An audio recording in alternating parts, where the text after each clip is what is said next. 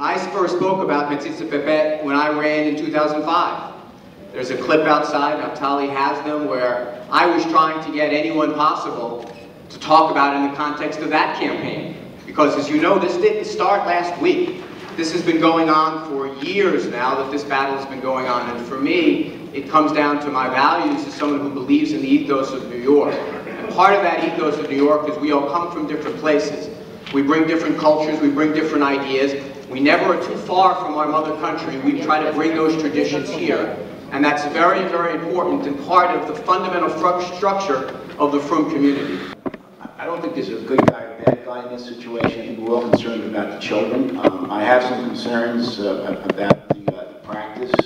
However, when I'm mayor, I'm going to bring everyone together, the community as well as the Board of Health, and we will come to, I believe, some consensus that will please all of the different entities.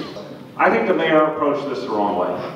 I think he had tried to impose his will without respect for religious tradition, without any effort at real dialogue with the community, in an attempt to balance legitimate concerns of the safety of our children with the fact that it is our solemn responsibility to also respect every tradition, every culture, every religion, and be very careful that government not unfairly intrude. I would start over, is the bottom line. I think even before taking office as mayor, there's time to get together with community leaders, change the policy to find a way to protect all of our children, but also respect religious tradition in an appropriate manner, and come in day one to City Hall with a new policy that's fair.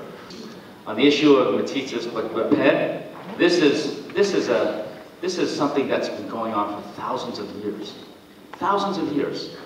And it's continued to this day until, for some reason, a particular billionaire mayor in this city decided that he must know better than anybody else over the thousands of years that this practice has gone on, and imposed this requirement, a legal requirement, on something that has been of great religious importance to so many people, still today in New York City and around the world. So the answer to your question is, I would not continue that requirement. This is something that we should defer to the rabbis.